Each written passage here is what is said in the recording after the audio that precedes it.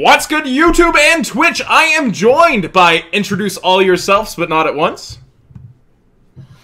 MKohl40 here. Anyone else? Yes. Boy, 10 out of 10 intro. I am Dzeeff, the smallest channel here. Next in subscriber count is Nadir, I guess. GlasgowYGO. I am the second most irrelevant person here. And what's going on, guys? It's Cimo. Glad to be here.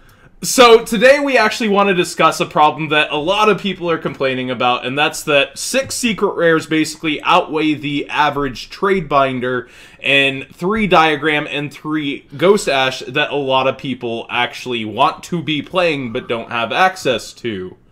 I know the diagram goes towards one of Nadir's favorite archetypes, true Dracos. I thought we were going to talk about dinosaurs here. They're pretty pricey too because of diagrams. I just know Nadir totally hates Masterpiece and everything it stands for. You know, like I was at least a budget dinosaur player got near the top yesterday without diagrams. That should make you a little bit happier, John, with Lost World instead. That's pretty cool. Well, that's usually what you see when like a new set drops the very first weekend. There's still some people struggling behind with the old builds that might. I remember when the second wave of Burn Abyss support came out, there was a guy that got a regional top with just like only running the originals, and he was like, okay, still gets the job done. I mean, let's take an argument here for argument's sakes for John. You know, like week 1 is that one window where you can before you have to actually get the stuff. So I mean, a lot of people just kind of pass that opportunity. Yeah, this weekend's very interesting. I remember.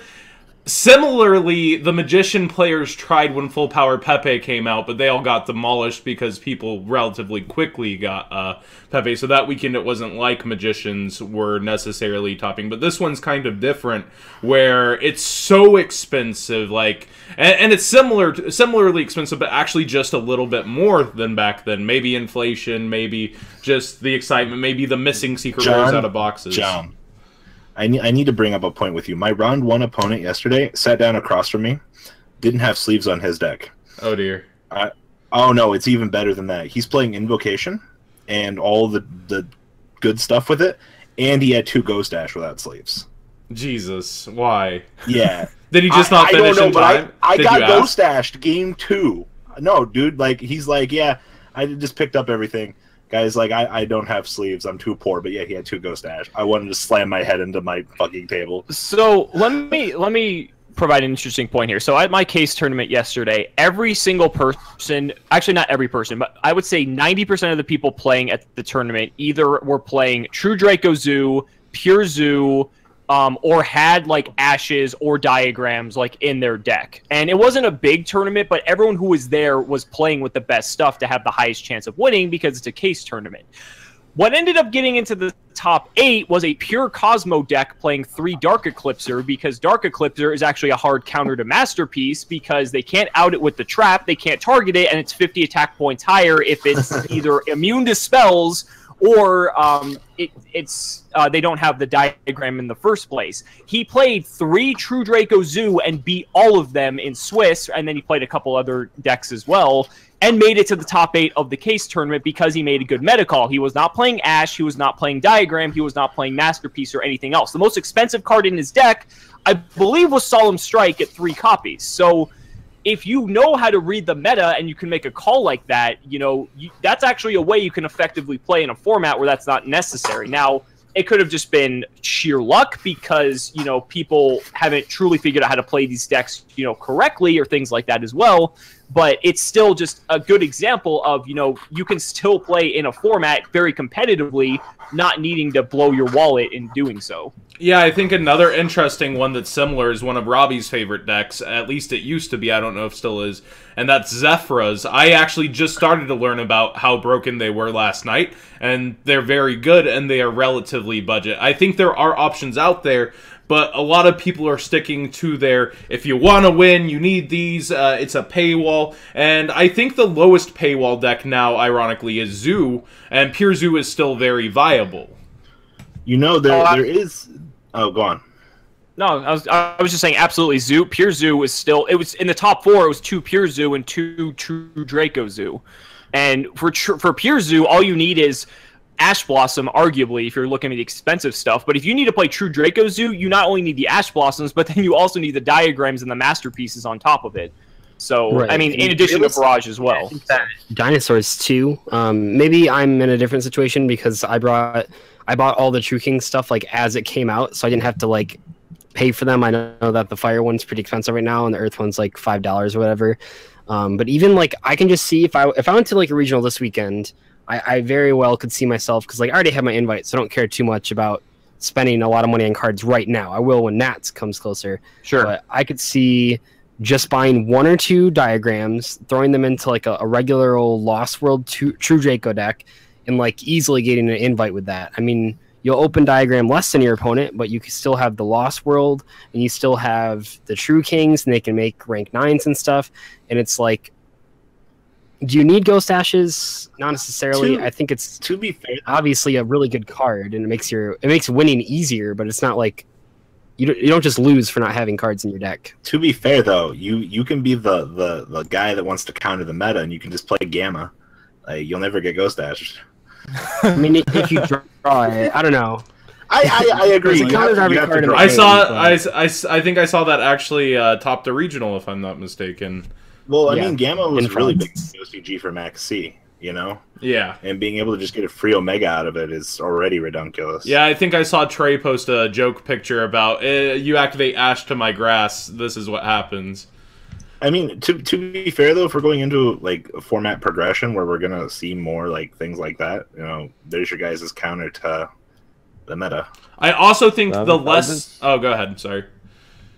Well, I was just gonna give like one extreme end of like this kind of spectrum of like the kind of argument. So like everyone knows that like I'm not particularly happy with this format currently, and that's for You're many not? reasons. That's to do with like I feel like that's to do with balancing issues, but cost is a very important thing as well. So initially, the meta I assumed would probably just be True Draco, and I feel like it will evolve into essentially just like True Draco decks for the most part. So really, I'm not interested in playing that deck at all because of balancing reasons, but also because of the fact that you do need to buy 9 secret rares to make your deck complete, as well as the barrages and all this stuff, etc. That like I like to play True Draco, which I feel is probably like the best deck. So to play the best deck, you are paying an absurd amount of money, and then not to mention you might be siding something like Debarrier and Strike, so that's way more money on top of that, and then Desires. So that's a lot of insane like cost just for like a full deck, right? For like the best deck. So I'm not interested in playing because of that reason. I feel like this set particularly is one of the most expensive formats to play like the best deck. On the other hand, you do have like a lot of like really good budget options with the dinosaurs, Zephyras, which are actually surprisingly really strong. And I'm hoping Spirals will make a bit of an impact as well. So, I mean, I don't think it's like the worst format ever, but I just think that when you have something like Masterpiece, which is a format-defining card, your deck will probably need to play that card in some shape or form. And that requires a lot of secret rares that are just absurd, considering the fact that we had a case opened that didn't have any secret rares. 4 cases. So that's essentially why I'm not interested in playing currently. You know, going back to a point that Cimo made here, though, along with something else I've heard this format, though, like the extremely competitive players will have their cards to play. But that will be the case every format. Yeah, exactly.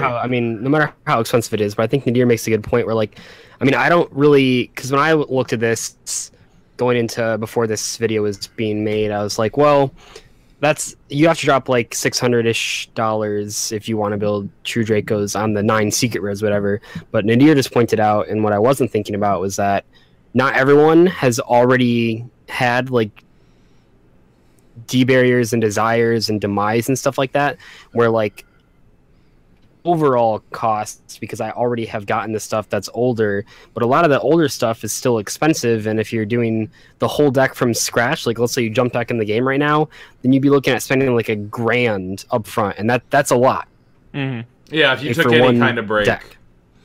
coming back in would be and I'm super not thinking of difficult. that because it's hard. I mean, I've gotten so much mileage out of like Pot of Desires and stuff, and I don't know if Dragonic Diagram will last that long. I think it's probably. I mean, this isn't a balanced discussion, but I feel like its value will probably tank sooner just because I feel like it will be hit sooner than Desires. But like, I don't know if I would invest in this deck brand new if I was like getting back in the format and I was a competitive player from like even a couple years ago. I mean, if you even look at like Full Power Pepe, it wasn't really at this level. I mean, all the new stuff was expensive, but most of the old stuff besides Luster Pendulum and Ignister weren't like $50. I think you're underestimating the fact of Link format. You know, like, Yeah, that'll be good up through September. You know, Well, it's still dominating in if you look at Japan. OCG, like exactly. OCG, like they're all still playing like. So the Good I think what Robbie is saying is the mileage will still be there past. like I was just assuming that it would like get hit. no, they gotta sell them 2018 Megatons somehow, DZ. Yeah, there's no These reason won't why be they would in hit them. that. Yeah, 2018 is when we get the reprint for Diagram. 2018. Yeah, so it's 2018. Yeah. Like I don't think that's a fair statement when you consider like Shadal's were a big seller of the Megatons and then that got hit right afterwards. Like I don't think that's Exactly. completely- I'm saying you gotta sell the tins. Yeah, exactly. Gotcha. So let me jump off of Doug's point here. So he mentioned the cost of like the deck if you were to build a deck from scratch. Like say you were picking up the game competitively again, but you didn't have anything. But like say YCS Pittsburgh's coming up, right? Yeah. Let's say you wanted to play in that event and you've been practicing online. You just need to get the cards. So obviously throwing out that kind of money for an event is something to consider. But you do need to consider as well. Let's say you have the money available. You could pick up all the cards, go to Pittsburgh, and then the event ends, and then you could just sell all the cards, because cards like Diagram and Ash Blossom are not going to be going down in value anytime soon. Especially Hey, within Cimo, the it's same like weekend.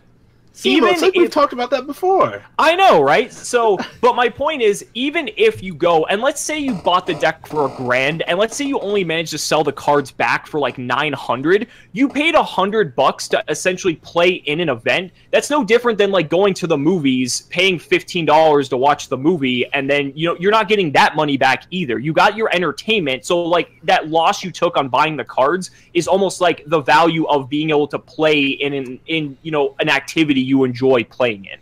Yeah, it's just this time it's a much deeper pocket reach. It's one that Oh sure, yeah. yeah on Just top don't go of to the bank and take out a loan. and on top of the travel cost, on top of that too, like you said, it's a player who's very confident they will do well. So first they're going to be paying travel costs on top of that, and of course the more friends you have, the cheaper travel is. Like me, Billy, and Jackie, we looked at flights again, and we're like, well, we're driving 18 hours. It does come down to a lot of your dedication as well. But it's Are you guys really going to drive 18 yeah, hours? easy peasy. Oh, God. That's I've driven to California 3 times, and that's This man over is John's 22. fucking crazy. Yeah, it's nuts. So let me bring up one other point too. So another good friend of ours, Nim, he's going to Pittsburgh. I believe he's only going to be spending maybe the money it costs to buy Ash, because he's getting everything else lended to him by his shop or friends of his.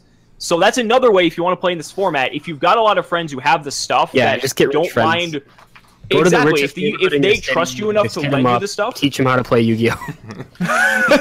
Well, here is the thing though. Typically, when you're like, "Hey, I really want to go to YCS," and you talk to your friends, and there's only locals that weekend or even a regional, typically they'll go for the greater good of cause and be like, "You're playing in a YCS. This is serious. Like, I trust you. As long as you're like a reputable person who can give some kind of collateral or something for these very expensive cards. Typically, they will allow you to borrow them for that cause. They're not going to be like, "Oh, I'm going to play in locals and win this weekend. I need it." Like, if there's a case tournament, that's one thing because you purposely bought the cards to return on your investment. But with a YCS on the line, typically your friends will be like, "Yeah, sure, I got your back." And that's kind of the point of why a team typically splits a case, because some people will have work that weekend and some won't, and between the team, you usually get together what you want for the most part. So here's the issue I take with that point. Like I completely understand. Like you could potentially make an initial investment, and then like you sell everything back after the event, which is fine. I personally will never do that again because Konami released a ban list on my flight back home from Prague. So I'm not doing that again. But like if we kind of like have to look at it from the vast majority of the player base, like most like the bulk of the Yu-Gi-Oh player base aren't people who travel to YCSs. So really, people are looking to pick up decks that they can play week in and week out for a good few months, you know, twice a week or however many times that they go to locals every week, regionals and stuff. That makes up the bulk of the player base. And realistically, in that situation, you're not going to be able to, you know, borrow cards and stuff because you're going to be playing against the people you'll be borrowing from, like from locals to locals. Like you just kind of want to like go weekly and like play your decks against friends and practice together. So that like applies to YCSs, but I mean, for, you know, speaking on behalf of the majority of the player base, sure, yeah, you can't just borrow from like other people. Yeah, this is a very good point that I actually wanted to talk about too. I feel like there is a point where I feel like on a local level there is a pay to win, but then once you head towards YCS, that goes away. Towards the more competitive events, pay to win goes away because there's so many more people in the room with that same kind of level of ability of cards that then you're clashing with the same amount of money index, and it's no longer pay to win on that level. But the local level, can I disagree with the pay to win statement? I got 33rd yesterday and I had everything. That's what I'm. That's exactly what I'm saying. The larger of an event you go to, the less it can possibly happen. I think Nadir's point's really good though, just in general, because like that's why so much of the like older max rarity stuff or even higher rarity versions of like are so relevant and are so good to hang on to, because like these people that are playing, I mean, even before Minerva came out and stuff like that, all the Lightsworn stuff was pretty expensive just because, I mean, I know people that go to my old locals that would just play like Lightsworns every single week, and like over time they like eventually max raried it out, and it was like, well, why aren't you buying new cards? Like, you're sucking at regionals. And like, well, I'm only going to regionals like once every couple months, where like I want to play in locals with like shiny cards. And like I think that shows sort of a middle ground. Usually we think of the extremes of like a hyper casual player that doesn't have any money, or like a really competitive player that like doesn't care how much money they spend. I feel like there's a middle ground of people like Nadir is saying here that are playing regularly in locals but have no need to invest in the higher cards because locals is only $5. Why waste some money on the top tier deck? I think that's a pretty good point. Awkward silence, but that's what she said. Yeah, leading. You have to, like, realistically, you do have to just look at it from the perspective of the majority of the player base, and the majority of the player base aren't people who, you know, like a lot of players do play competitively. Like even like people say, like, you know, like even casuals like are like still playing competitively. You know, they're just not investing into like, you know, the be all end all meta decks, but you know they're still trying to win like week in and week out, or like do their best with, you know, whatever they can put together. I feel like the people who invest heavily early are typically people that, like Cimo here, that has a case tournament, something that they can actually attempt to win and back, and that's why that's why pre-sale prices and those kinds of things actually happen, like the way they back onto like piggybacking off of something that you said earlier though, but like, you know, investing in cards week one and planning to sell them on like the way home can fuck you, but there's the opposite side where if you don't pick them up early, you might have a Draco sack on your hands where it's like doubled in price after sneak peek. Tour Guide, Desires, all of them started relatively low to their end yeah, prices. Ghost Ash started at 70 on pre-sales for what's it called, and I paid 70s at sneak, and now they're what, 80, 90? 85 right now. Yeah. YCS weekend they're going to be pushing 100. Yeah, it'll be really hard to get them in that room. Vendors got to make that juice, 100 a pop. 99.99 Konami rules. Say, they're gonna be 99. Can't put them in 100. 99.99. Would you like your penny back, sir? They have to actually give it back. I know vendors that specifically get pennies because of that stuff. Oh man, the struggle over here. You know, like spending $99.99 on a Ghost Ash is more of a struggle to get the penny back afterwards and realize what you've done. Penny for your thoughts. Yeah, literally, here you go. Dude, my friend walked into the event, though, and he bought 3 Ghost Ash for yesterday. And, you know, like, it considering what it is, like, if you're planning on playing, I think you need to do it. You know, like, I don't want to trash on any competitive or casual players at the moment, but, like, if you're planning on playing, it's something you need. Another you know, interesting... You don't so much need diagram. Another interesting thing on what it's done to the set, Masterpiece has fallen fastly from 40 to 30. Every other card in the set, because of those two, are insanely affordable. And I think because they're affordable, like, it's a really interesting place to be right now. Hey, John, ring. What's up? Kaiju's called. Hey. That's why Masterpiece is falling. So, but here's a question, though. So, would you attribute the fact that these cards are so expensive regardless of the fact of the whole, lack of secrets in a lot of the cases, or would they still be this price regardless? I think they would be a little lower. There would definitely be, there's multiple places now besides Pro Play. I know Jaquin posted that he had 8 boxes out of 11 opened in his case with no secrets, and he filmed 8 of them. I know that I've heard from, I think Dalton Warren's store had a case without secrets as well. So it's not just a one-place thing, and there's been no response yet, but I think it does attribute a little to it, and also the scare to now go and open your product. People who pre-ordered already pre-ordered. I think at most it affects the prices by 50 cents. I think agree you're with severely overestimating how much of an impact those 20 boxes. I mean, even then you said like 2 cases, so yeah, around 24 boxes. I think you're severely overestimating how much of an impact it has. I think it makes... Also, Konami doesn't have to respond, because in the article that they posted that people keep quoting, the thing that they put in parentheses that everyone glosses over is the fact that they said that over millions of packs it evens out. And on that same day that PPG posted their box opening, I saw 5 other people post on Zodiac that pulled 3 secrets. And you don't have to have a case that pulls like double secrets. You just have to have enough casual players. I mean, there's thousands of players. Zodiac is so small comparatively to the whole player base.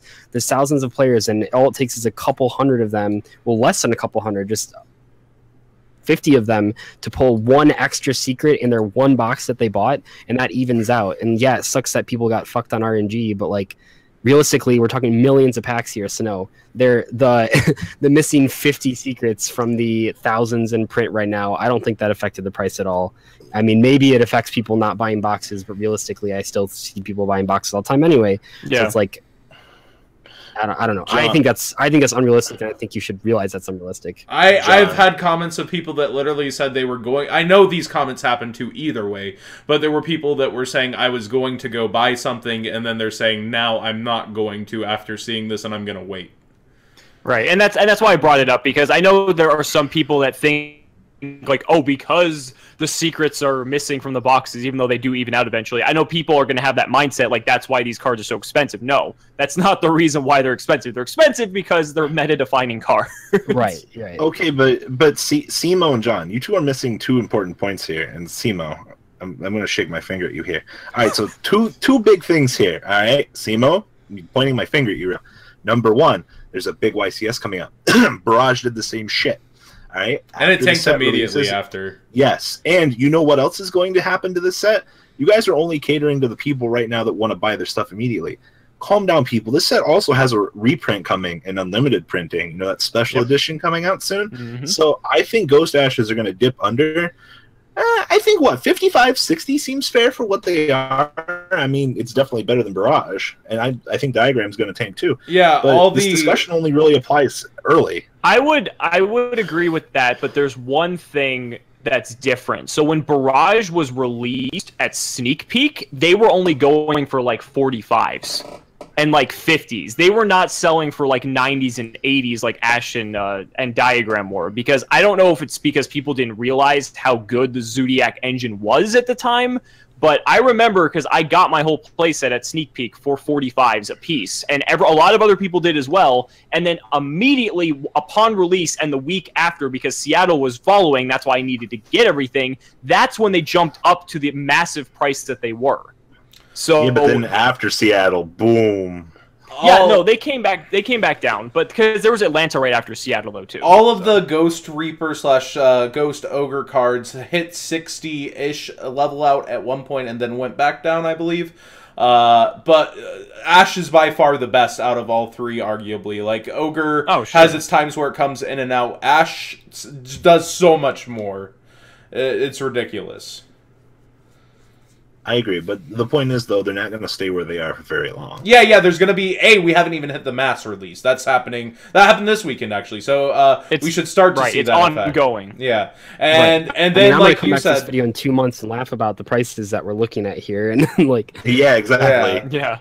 And then I paid $90 for Diagram. Fuck. Yeah, and then the special editions have always been cool. And for some reason, there's I think because of Lightning, there's a rumor that it's Europe only, but it's on the U.S. product list, I believe, with it's Utopic Zexal as one of the promos and Kochi Dragon, so that the Europeans. Kochi's so weird. Yeah, well, so the Europeans can have both finally. And there's a lot of rumors that it's Europe only, like Lightning, but I believe it's slated for our product list as well.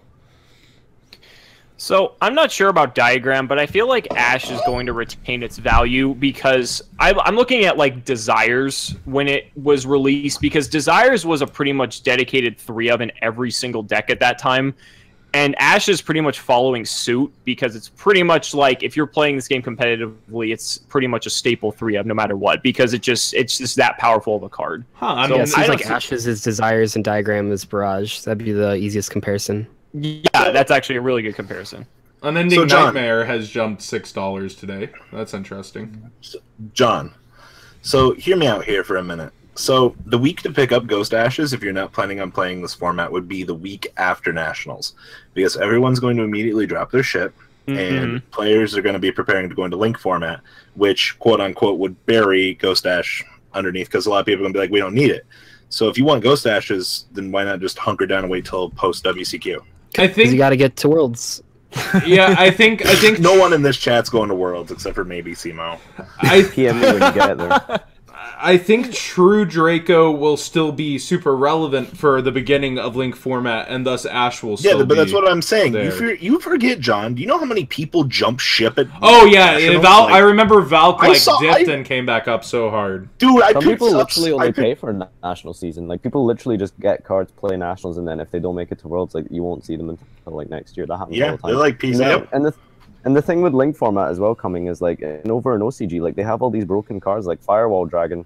And people are still playing True Draco because it's like, oh, look at me, I'm doing firewall combos for 10 minutes. Oh shit, I still can't out Masterpiece. Like, people know that deck's like just so good.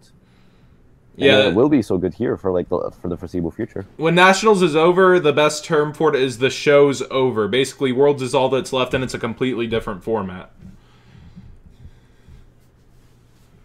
It definitely drops off. Yeah, because until then, there's no more regionals or any big events until like when, like September, October. Yeah, I think it's like depending on where you live. Some people get them second week of August. Yeah, I usually go to one in August. That's in Ohio, pretty much every year. But again, it's very dependent on where you live. It's like a month-and-a-half break, though. Right, and that's a very significant time because at that point, it's like, well, if I'm not going to have to play for this long, then a lot of people just dump off their cards. And this happens every year. And then especially with the Megatins coming as well, everything just becomes super cheap. And then once things start picking back up again, that's when you start seeing card prices rise. It's like every year it's the same fucking thing. You should be picking up after Nationals for the cheap format, right? Yeah, as long as it's not in the Megatins. You forget, like, we always go, like, there's been very few exceptions every year that we know that the formats going into Nationals are going to be extremely expensive, and this is no different, you know? Like, today we're making this video talking about card prices it being high before National season, but immediately afterwards we enter into reprint season, and everything tanks, you know? It's only because, like Nadir said, you know, everyone's coming in for National season, college is done, people are like, all right, it's time to play Yu-Gi-Oh! So basically, if you plan to play in Nats, it sucks, and that's over 2,000 duelists, I think, now for 2 years in a row. Am I wrong? Yeah. There's like a random like side point. Like I feel like if I just wish Konami would try it once, where they just give us a set like OCG, where they just make all these insanely good cards. Like they just make them supers and rares and stuff, and then just see like if people still buy that product. Because I feel like people will still. Their product will still sell out, even if masterpieces are super and diagrams are rares. Like, I feel like they tried that with the set with Dragon Rollers, and look what happened there. What happened? Not quite though, because Draco Sack was secret. Draco Sack was in there. Eternity was like, I don't know. I always bring up this comparison brought it up in like every podcast, but there was like Secrets of Eternity that had no.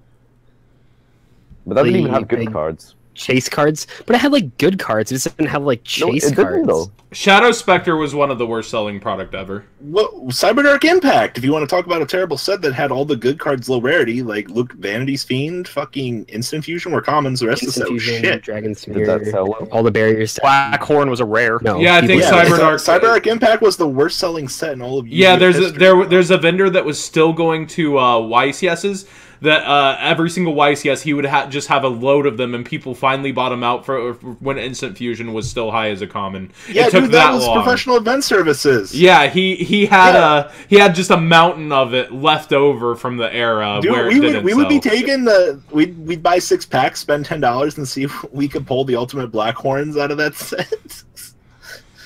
Yeah, that was fun a sad times. selling set. No, but Cyberdark Impact's a perfect example of I think what Nadir would be getting at, though. Like, all the good cards were low base rarity, Vanity's Fiend, Instant, Blackhorn, and all the quote-unquote like anime cards were ultras and whatnot, right?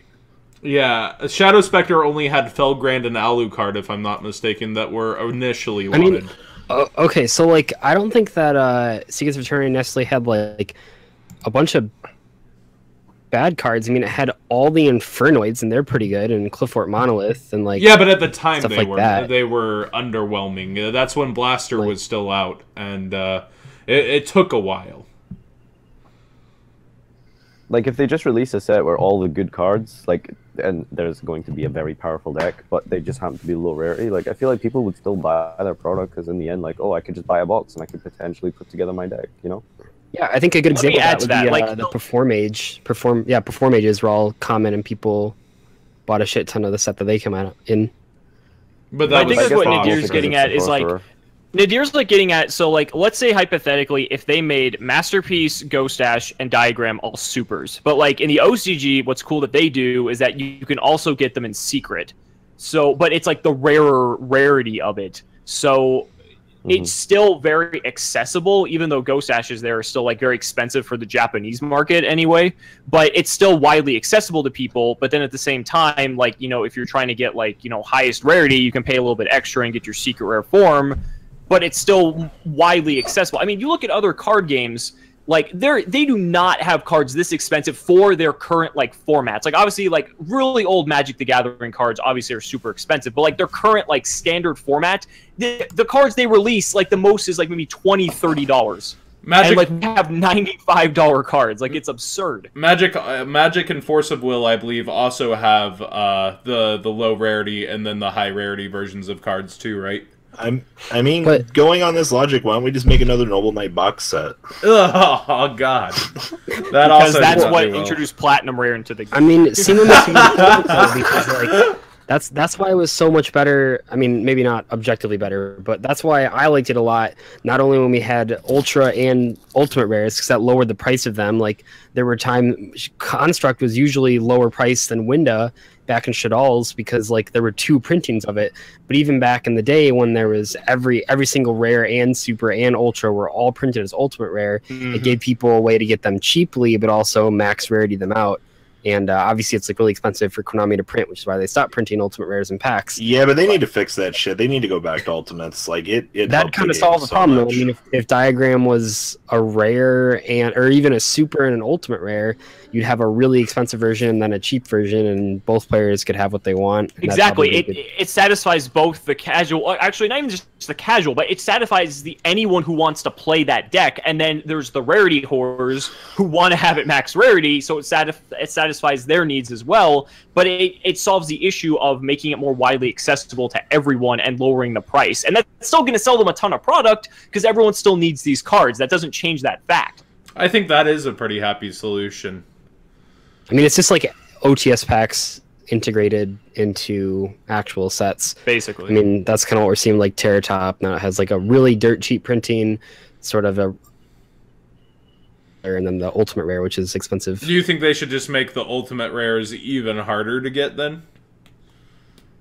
I don't know. Like make I the like other ultimate rares cards a lot, so like I just Yeah. want them. I don't want to play devil's advocate here, but Isn't it the bullshit of our generation to have it be their God-given right to have access to everything fairly? Like, how dare you tell me that I can't have ultimate rares when I should be able to get them? Like, yeah, it's like if you want to get them, then fork it up. Like, but there's the other version accessible to almost everybody. yeah, it's like, how dare you tell me I have to play peasant rarity? I deserve to play the same rarity as that guy across the table. Like, I don't think anyone generally like would feel that way. I think like the middle ground is you'd like. be surprised. I think like the middle ground. I don't feel the way at all.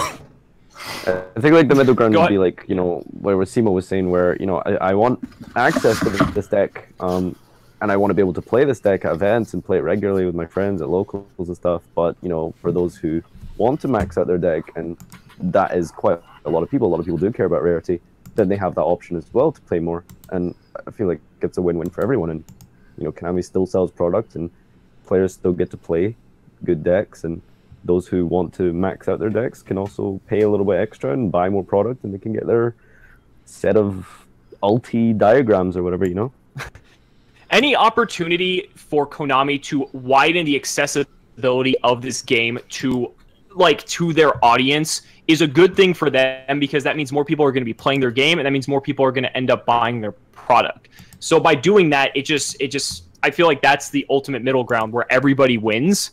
And because I really think that this is a very hostile, you know, issue where every set that's coming out now, there's just cards like this that are this expensive, and it's becoming harder and harder and much larger of a barrier for people to play, especially on a competitive level. But then it also dissuades even younger players who want to get good at the game.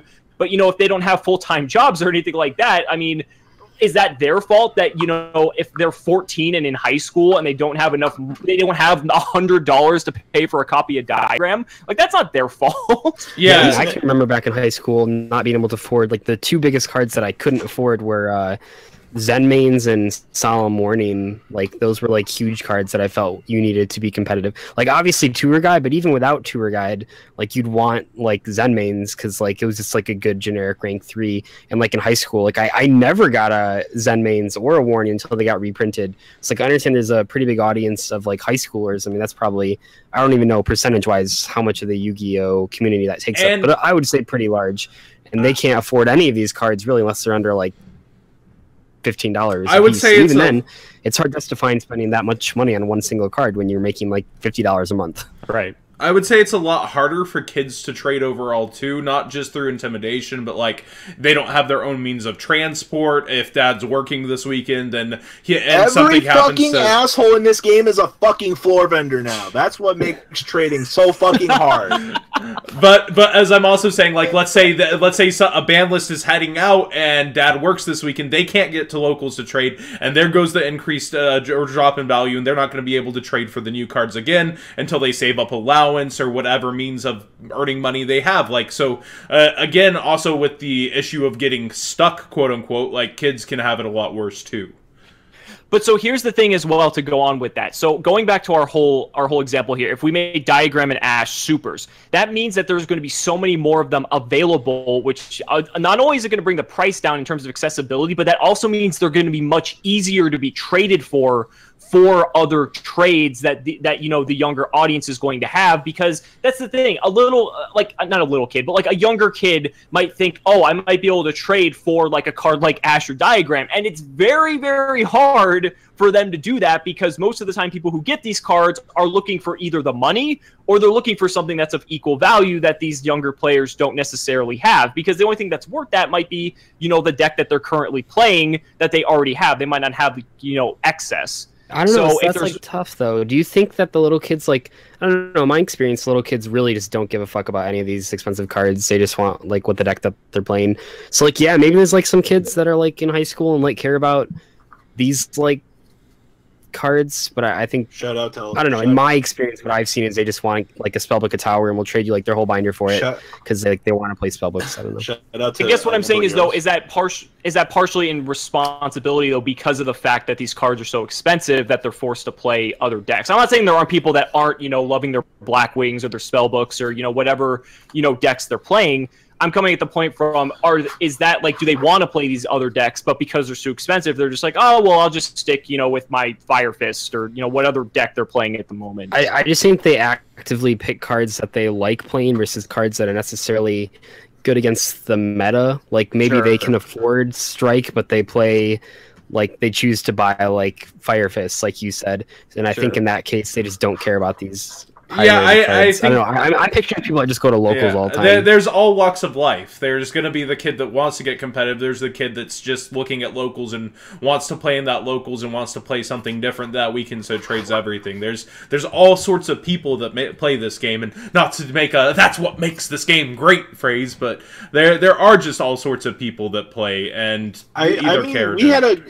We had a guy at locals that has pretty much everything in the meta, and he chose to play Gladiator Beast at locals last week. His reason, because I wanted to, Yeah, I know. I'm looking broadly in terms of wide accessibility, I guess. I think like a lot of reason that like you find some people who are like, oh my god, meta sheep, like everyone's playing the same deck and stuff, is like one.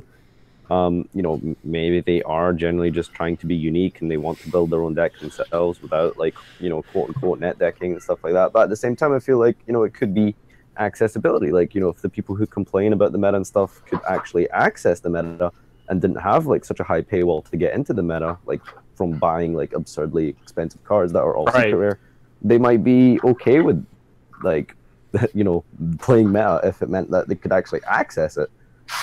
Well, that was like the whole thing with Desires, and people like they're like, at least with Diagram, we don't have people like arguing that it's like a -1. Like, that's good, but Desires, like you pissed your Ash Blossom from hand. That's pretty bad, huh? Ash Blossom is a -1, guys. Yeah, you're starting with 5 cards, dog. At least with Desires, I mean, that's all you saw was people that couldn't afford it saying that it was bad, and it's like, thank God we don't have that this time. But still, yeah, I mean, if those.